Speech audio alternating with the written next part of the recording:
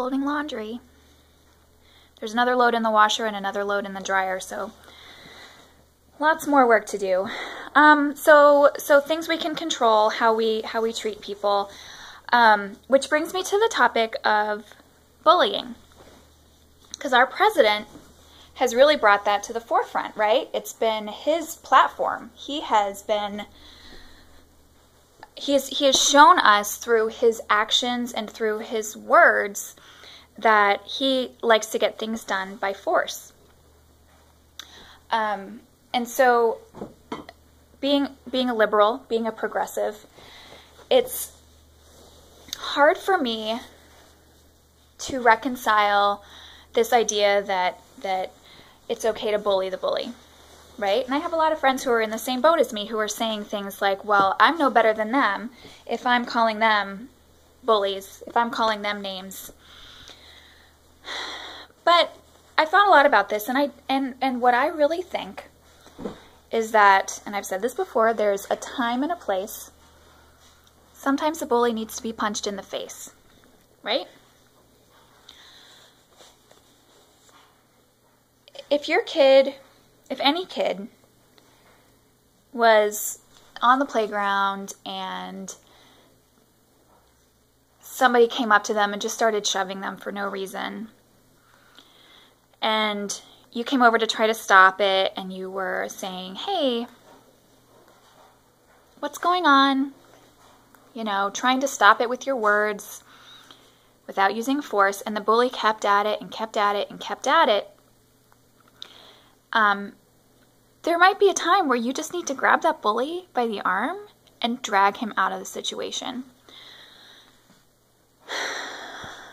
I feel like that's where we're at right now. Calling random people bullies,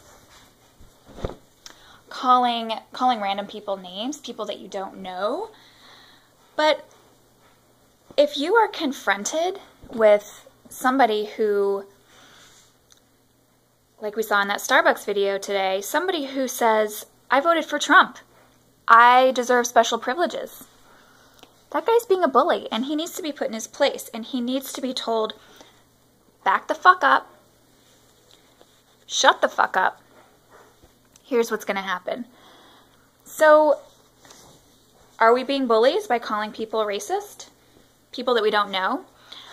I mean, it's probably not the best course of action. It's probably not the best strategy to get people's attention. But are we wrong? No. We're not wrong. And I think we need to stop hiding behind, and I hate saying this, but the political correctness of not hurting each other's feelings. Let's make them uncomfortable. I don't agree with your choice, with your vote for president. If you voted for Donald Trump, I don't agree with it because it's made our country less safe. It's made citizens, American citizens, scared, sad, angry, depressed. People have actually committed suicide. And so we're talking about a registry for Muslims. We're talking about banning a whole religion from entering this country. We're talking about building a wall that, I mean, come on, look at history, right? How many walls have been built in history? A lot of walls have been built in history. And for what? Like, have they been beneficial? Ultimately, is that the answer? Look at history. Look at history.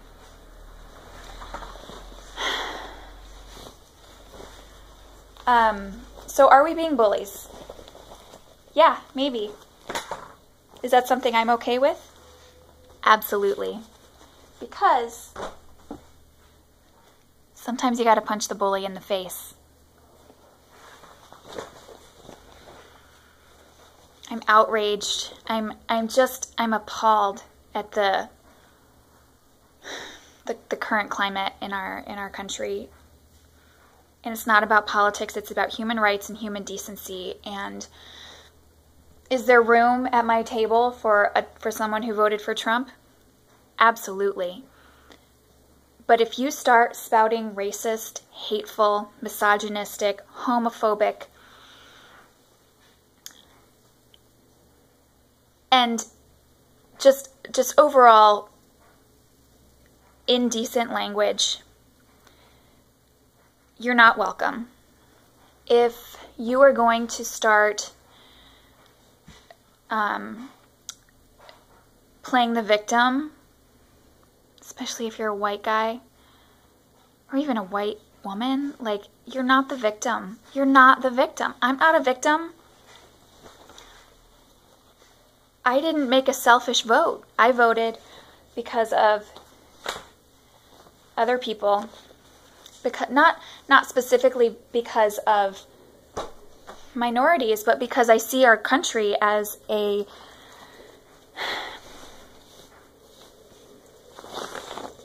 we're diverse. We just are. We're diverse. If you're going to start spouting misinformation and quoting fake news sites and totally ignoring the fact or dismissing the fact that it's incorrect, it's lies, if you take it as truth, I'm sorry, but that's not going to fly at my table. I'm just amazed at the amount of ignorance. We can't all know everything, but we can absolutely do our best to try to find accurate information, to try to find, is this true? Remember that old saying, if it's too good to be true, it probably is? Well, that goes for the news too, or news. You know, there's so much out there on the internet, and we have to be really vigilant about filtering through it and finding the stuff that's actually news. And whether or not you believe it's from a liberal agenda, mainstream media, or whatever, it's still more real than a vast majority of the stuff that was shared over this election season. We're getting really a lot stupider, a lot more ignorant on purpose. We're refusing to seek reality, and it's really scary. And I, for one, refuse to let that take over.